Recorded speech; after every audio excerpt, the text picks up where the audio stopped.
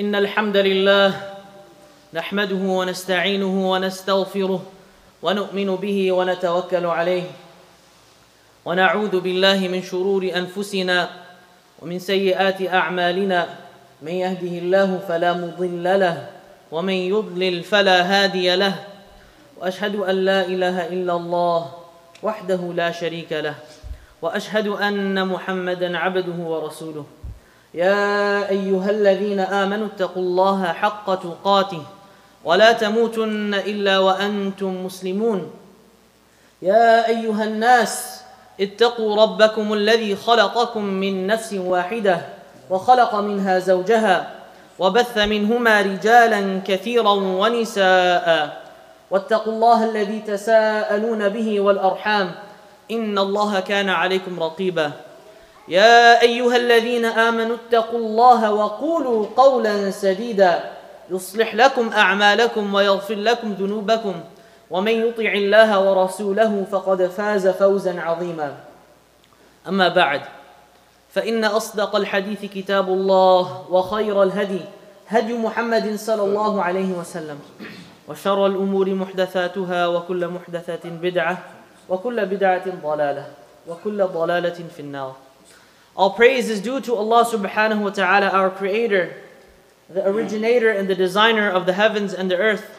And upon the best of creation, Muhammad sallallahu alayhi wa sallam, we send our salutations.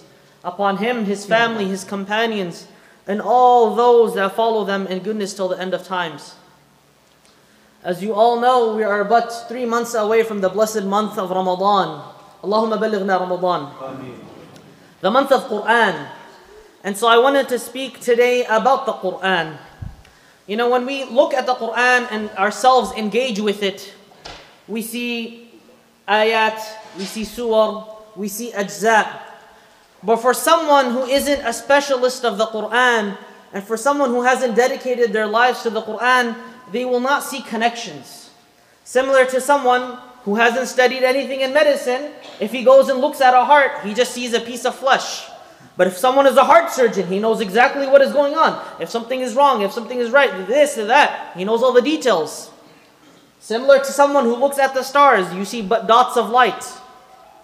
A person who's an astronomer, he knows the maps, he knows where to go north, where's east, where's west. Just like that, the Quran, my brothers and sisters and my elders. The Quran, when we talk about the Quran, the scholars, they divide it into 4 parts. There are the Sab' Tiwad, the long surahs that occur in the beginning. That begins from Surah Al-Baqarah.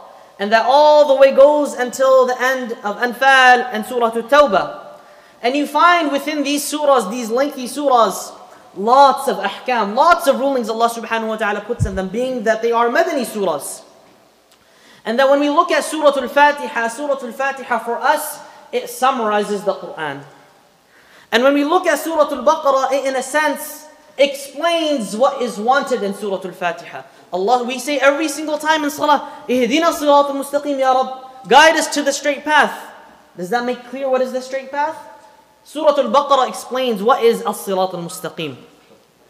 And when we look at Surah Al-Baqarah and all of you're talking about almost 2.5 juz', the rest of the Quran explains in detail the themes and the ayat of Surah Al-Baqarah. Surah Ali Imran, for example, when we read in Surah Al-Baqarah, أُولَٰئِكَ عَلَى هُدَى, they are upon the guidance. Who are they, Ya Allah? Who should we follow? Ali Imran, the family of Imran. And going onwards, when we look at Surah Al-Ma'idah as well, it is a surah that reminds us to keep our uqud and uhud, our contracts, our covenants, and not to be like Banu Israel, which are mentioned in Surah Al-Baqarah.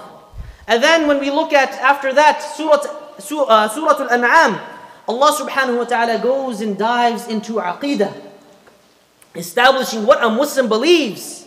And many times in that surah you will see, Qul, say Ya Rasulullah, say Ya Rasulullah. It's as though you are answering the doubts that people may have in aqidah.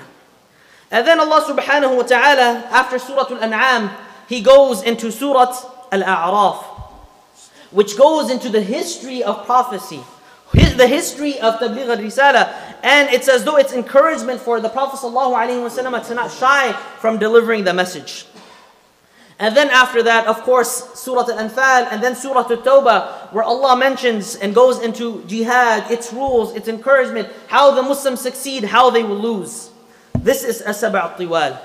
And then Allah subhanahu wa ta'ala, the second category that the scholars mention is Al-Mi'een. Because the ayat are around mi'ah, 100 ayahs and above. And this begins from Surah Yunus, and the scholars, with discussion, they say perhaps it ends at Surah Al-Qasas. And these surahs are unique in the sense because they are paired very well. And collections of surahs, they have themes from this portion of the Quran. And they build on each other. And of course the Quran all builds on one another like bricks upon bricks. For example, when you look at Surah Yunus, and then after it Hud, and then after it Yusuf, and then Ra'd and Ibrahim, all of these have the theme of bringing patience to Rasulullah sallallahu alaihi wasallam, and the miraculous nature of the Quran. And you find that those surahs, they all begin with Alif Lam Ra or Alif Lam Mim Ra, and just like that until those surahs end. And then the surahs of Al-Mathani begin, and they are all like around 100, under 100 ayahs. Al-Mathani meaning Allah subhanahu wa ta'ala is sending the same universal concepts a second time to complete the message. So there is a benefit in the takrar and a repetition of those messages. And you find even in these surahs that subhanallah, Surah Al-Fatiha, Al-Hamd comes once. And when you look at those surahs, Al-Mathani, Al-Hamd comes twice. And when you look, Surah Al-Baqarah, Surah Ali Imran, Alif Lam Mim, Alif Lam Mim. And Allah subhanahu wa ta'ala in that collection of surahs, Ankabut, Rum, Sajda, Luqman, 4 surahs, 2 times 2, 4. 1 Hamd, 2 Hamd over there, 2 Alif Lam Mims, and those 4 surahs that I mentioned are all Alif Lam Mim, Alif Lam Mim, Alif Lam Mim, Alif Lam Mim. Again, there are maps in the Quran that we have not even thought about. Then the surahs of Al-Mufassal begin. These are the shorter surahs, and they're called that because there's lots of fasl. There's many short ayahs that you find in these surahs. And the scholars, they discuss, is it from the beginning of Surah Al-Hujurat, or is it from the beginning of Surah Qaaf?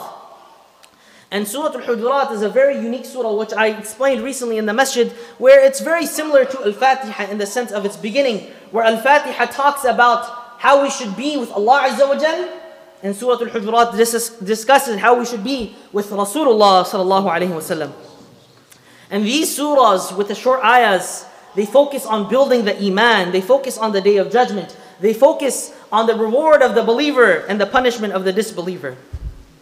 And these surahs are even preferred to read in gatherings and even read in salah because they're short, so you can get the entire message of the surah whilst you are there and whilst you are listening to it. The Quran is in this order. Why? So whoever reads a surah and whoever takes a part of it will get the universal and overall themes of the Quran. It's not like a book of math or a book of history, where if you read chapter 3 and you neglect chapter 1 and 2 and 4 and 5, you don't know what's going on. And it's not like a fiqh book where you read one chapter, you read about, for example, a salah, but you don't know anything about fasting, you don't know anything about zakah, you don't know anything about how to do wudu. The Quran is very unique in that sense, where you can go anywhere and you will get the overall themes and what Allah subhanahu wa ta'ala wants from us. Today though, I'm going to discuss one of the surahs. And this was a surah that the Prophet sallallahu alaihi wasallam, as is narrated by the Sahaba, he would frequently teach this surah and read this surah as recitation for the believers on Yawm al-Jumu'ah. One of the Sahabiyat radiallahu anha, she said that I literally memorized Surah Qaaf, just from the mouth of Rasulullah sallallahu alaihi wasallam, and how frequently he would read it for the khutbah. But now if I read it, nobody's going to understand. So we're going to discuss the themes of the surah and discuss the virtues of the surah and inshallah apply them. And the Prophet sallallahu alaihi wasallam, sallu alayhi, he even used to read the surah on Eid al-Fitr and Eid al-Adha as well. So you see that this is very important. And what's the wisdom behind that? Of course, is because this surah targets and discusses the beginning of creation, resurrection, accountability in front of Allah Azza wa Jal. It talks about Jannah. it talks about targheeb and tarheeb. Allah subhanahu wa ta'ala encouraging us in one way and also warning us in another. And because of that, those two wings that a believer needs, hope in Allah Azza wa Jal's mercy. We ask Allah subhanahu wa ta'ala to shower His mercy upon us. Ameen. And fear of Allah Azza wa Jalla. Allahumma, we ask you, Ya Allah, to protect us from the hellfire. Surah Qaaf. So because of that, this surah becomes very relevant to read in large gatherings, because of the core concepts and themes of this surah. Surah Qaaf, just the beginning of this surah should catch your attention. Qaaf. It's a strong letter. Min huruf al-isti'la is a strong letter, even when you have the qalqala on it, even when you have the shadda on it. Qaaf is a very hard letter. Unlike when in Surah Maryam you begin with Kaf, Ha Ya Ayyun Sad. So Surah Qaaf, when the scholars discuss this, again, this surah talks a lot about, awakening the hearts to the reality of the day of Yawm al-Qiyamah. Qaaf al-Qiyamah. Some scholars say that perhaps Qaaf is referring to Quran because it begins and ends with Quran. But if you look at the themes of the surah, very often this surah talks about Qiyamah, the day of resurrection. Allah subhanahu wa ta'ala mentions in this surah the proofs of Yawm al-Qiyamah, the qudra of Allah Azza wa Jal, and the stations of people on Yawm al-Qiyamah, the people of righteousness, the Muslims, and the people of disbelief. And because of these concepts, Allah subhanahu wa ta'ala makes us wake up, makes our hearts alive. It gives us a sense of raqaba, that Allah is watching us. And when we look at the connection between Surah Qaaf and the surah right before it, Surah Al-Hujurat, Allah says, إِنَّ اللَّهَ يَعْلَمُ غَيْبَ السَّمَاوَاتِ وَالْأَرْضِ, the last ayah of Surah Al-Hujurat. And then He explains to us what is that ghaib. What is that unseen that Allah subhanahu wa ta'ala is talking about and He's trying to make us aware of. In Surah Al-Hujurat, when we look at it and the themes, it talks a lot about the adab that a Muslim must have and must avoid as well. And so because of that, Allah subhanahu wa ta'ala talks about مَنَّاعِ لِلْخَيْرِ مُعْتَدٍ, the one who goes against, the one who has adawa against people, this is his station. And the one who has a qalb munib, he has a clean heart, he has a pure heart, he has an open mind, he is going to be with the station of believers. And subhanallah, Allah subhanahu wa ta'ala mentions this surah that has so many adab and akhlaq, and then after immediately mentions having this concept of the day of resurrection in our aqidah, in our beliefs. Because a person who does not have fear of Allah Azza wa Jal, he will never fear no man. A person who has fear of Allah Azza wa Jal, he will not care to have adab with people. He will not care to hold himself to a high status, because he's not going to be held accountable in front of Allah Azza wa Jal. So Surah Qaaf immediately follows it after. And again, reminder of the Day of Judgment makes a believer awake. And this is why Allah subhanahu wa ta'ala in this surah, He says, وَلَقَدْ خَلَقْنَا الْإِنسَانَ وَنَعْلَمُ مَا تُوَسْوِسُ بِهِ نَفْسُهُ وَنَحْنُ أَقْرَبُ إِلَيْهِ مِنْ حَبَلِ الْوَرِيدِ. Allah subhanahu wa ta'ala, He reminds us, وَلَقَدْ خَلَقْنَا الْإِنسَانَ, we are the ones that have created humankind. وَنَعْلَمُ مَا تُوَسْوِسُ بِهِ نَفْسُهُ, and we fully know what the souls whisper to him, what the nafs is, how the nafs speaks to that insan. But even beyond that, وَنَحْنُ أَقْرَبُ إِلَيْهِ مِنْ حَبْلِ الْوَرِيدِ, and we are closer to him than even his own jugular vein. We are closer to him than even his own jugular vein. This is how close Allah subhanahu wa ta'ala is. Again, making us wake up that Allah is watching us. And then Allah says, إِذْ يَتَلَقَّى الْمُتَلَقِّيَانِ عَنِ الْيَمِينِ وَعَنِ الشِّمَالِ قَعِيدٌ مَا يَلْفِظُ مِنْ قَوْلٍ إِلَّا لَدَيْهِ رَقِيبٌ عَتِيدٌ. Allah subhanahu wa ta'ala tells us that there are two recording angels, one sitting to the right, one on the left. Qa'id, they're just there with us all the time. Everything we do, they're writing it down. Raqib and Atid. Raqib means they have muraqaba over us, they're watching over us, and Atid, they're writing everything down, they're recording everything by Allah Azza wa Jal. Doesn't mean that this one is Raqib, this one is Atid. That's what some people think. Raqib, Atid, Raqib, Atid. Both of them are Raqib and Atid. Why would Allah subhanahu wa ta'ala, does He need the angels to do this? Allah is even closer to us than our own jugular veins. But to even give us a deeper sense that Allah subhanahu wa ta'ala is watching over us, He puts these angels in place for us to have our hearts awaken. Allahumma ahyi qulubana ala ta'atik. Allahumma ahyi qulubana ala dhikrik, ala al-Quran. And again, this is why this surah, this beautiful surah that I encourage all of you after the khutbah to read and listen to with the translation, begins with Qaaf, a strong message. أقول قولي هذا وأستغفر الله لي ولكم ولسائر المسلمين فاستغفروه إنه هو الغفور الرحيم.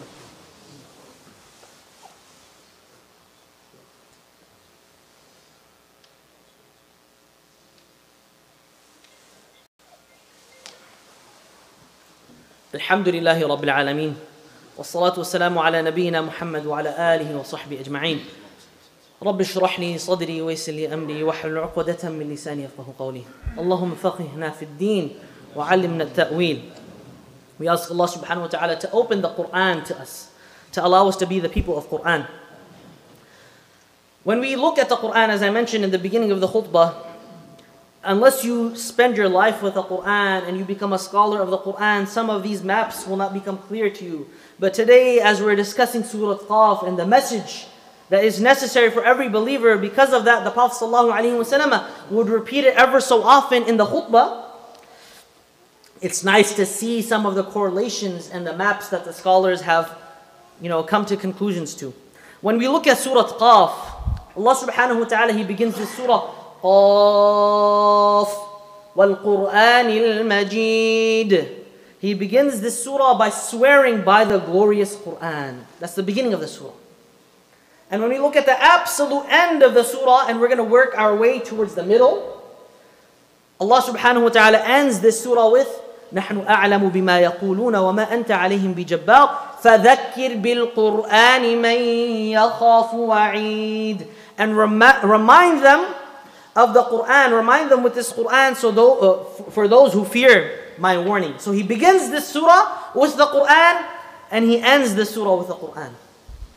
And Allah subhanahu wa ta'ala, again in that same last ayah that I read, He said, نَحْنُ أَعْلَمُ بِمَا يَقُولُونَ. Allah subhanahu wa ta'ala is all aware with what the disbelievers are saying. He knows what they are saying.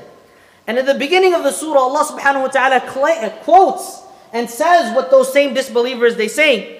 بَلْ عَجِبُوا أَنْ جَاءَهُمْ مُنذِرٌ مِّنْهُمْ فَقَالَ الْكَافِرُونَ هَذَا شَيْءٌ عَجِيبٌ أَإِذَا مِتْنَا وَكُنَّا تُرَابًا ذَلِكَ رَجْعٌ بَعِيدٌ. Where the disbelievers, they are denying the fact that there is a possibility of resurrection. How is this? Ba'id. This is not even possible. This is ajib. This is something very strange. That we will die, we will pass away and put into the ground. It's impossible for us to be resurrected after the ground has eaten us up. And Allah subhanahu wa ta'ala even responds to this. قَدْ عَلِمْنَا مَا تَنْقُصُ الْأَرْضُ مِنْهُمْ وَعِنْدَنَا كِتَابٌ حَفِيظٌ. Not only does Allah know that, but He knows exactly where our bodies go, where do the limbs go, where do the bones go, how it gets absorbed. Every single thing Allah subhanahu wa ta'ala has awareness of. Even the ants that are there, that are underneath rocks, Allah subhanahu wa ta'ala knows, so let alone this. وَعِنْدَنَا كِتَابٌ حَفِيظٌ. Allah knows all of this. And then, again, working our way from the beginning to the end, to have this surah beautifully connected, those kuffar, they said, ذَلِكَ رَجْعٌ بَعِيدٌ. That this is an impossible feat. This is ba'id. This is too distant. This is impossible to occur. And Allah subhanahu wa ta'ala, as we work our way towards, from the end to the middle, Allah subhanahu wa ta'ala, He says, يَوْمَ تَشَقَّقُ الْأَرْضُ عَنْهُمْ سِرَاعًا ذَلِكَ حَشْرٌ عَلَيْنَا يَسِيرٌ. This is nothing for Allah Azza wa Jal. If He can bring you to life from nothing, then bringing you back to life in resurrection is something very simple and easy for Allah Azza wa Jal. ذَلِكَ حَشْرٌ عَلَيْنَا يَسِيرٌ. Again, Allah subhanahu wa ta'ala beautifully complementing these ayat from the beginning with those ayat in the end. And then we go back further and we see that Allah subhanahu wa ta'ala, He says, وَلَقَدْ خَلَقْنَا السَّمَاوَاتِ وَالْأَرْضَ وَمَا بَيْنَهُمَا فِي سِتَّةِ أَيَّامٍ وَمَا مَسَّنَا مِن لُغُوبٍ. That Allah subhanahu wa ta'ala, He tells us that He has created the earth, the heavens and the earth and everything in between in 6 days without feeling any sense of tiredness, without being tired whatsoever. وَمَا مَسَّنَا مِن لُغُوبٍ. And when we look at the beginning, as we're approaching in the middle, Allah reminds us, أَفَلَمْ يَنْظُرُوا إِلَى السَّمَاءِ. Did they not look to the heavens and what is beyond, and look at the universe? And for us, mashallah, now we have much more knowledge with NASA and all of this, what is going on in the worlds beyond. In fact, they say we know more about the universe than we do in our own earth, in the ocean. So Allah subhanahu wa ta'ala again beautifully correlating this. And then we go back further. And Allah subhanahu wa ta'ala, He says, وَكَمْ أَهْلَكْنَا مِنْ قَبْلِهِمْ وَكَمْ أَهْلَكْنَا قَبْلَهُمْ مِنْ قَرْنٍ هُمْ أَشَدُّ مِنْهُمْ بَطَشًا فَنَقَّبُوا فِي الْبِلَادِ هَلْ مِنْ مَحِيصٍ. He says, how many nations, mightier nations in the past have we destroyed? And when we work our way forward from the beginning of the surah, Allah subhanahu wa ta'ala had said, كَذَّبَتْ قَبْلَهُمْ قَوْمُ نُوحٍ وَأَصْحَابُ الرَّسِّ وَثَمُودٍ. He said the nations before, the people of Nuh, the people of Ras, the people of Thamud, they all denied the truth. And Allah subhanahu wa ta'ala in the end, He tells us what was their jaza and what was their punishment, that He destroyed them. And so this is how Allah subhanahu wa ta'ala beautifully connects the beginning of the surah and the end of the surah to go into the mihwar, the middle of the surah, where Allah subhanahu wa ta'ala talks about ahwal yawm al-qiyamah, how the day of resurrection will be, what will be the status of those that were righteous, what will be the status of those that weren't, the disbelievers. And Allah subhanahu wa ta'ala, what's very unique about this surah, and every surah has something unique to it, by the way. Every surah has one word or one phrase or one ayah or sometimes several that is unique to that surah. And in this surah we find that Allah subhanahu wa ta'ala, nowhere else in the Quran where He mentions the heart, qalb, twice without idafa, without it being attached to something else. Where Allah subhanahu wa ta'ala in this surah He says, Man khashiya ar-Rahmana bil-ghayb wa ja'a bi-qalbin munib. In another ayah in this surah, Surah Qaaf, He says, Inna fi dhalika la dhikra liman kana lahu qalb. This is a reminder for the one who has a heart. Again, this surah is to awaken the hearts of the believers to the core themes and to have the concept of Yawm al-Qiyamah always on their mind, to have this muraqabah, to have this sense of muraqabah that Allah is always watching us and Allah subhanahu wa ta'ala watches everything. We ask Allah subhanahu wa ta'ala to give us knowledge of the Quran. Ya Allahumma aftah alayna asrar al-Quran. Allahumma ahi qulubana bi dhikrik. Allahumma ahi qulubana bi dhikrik.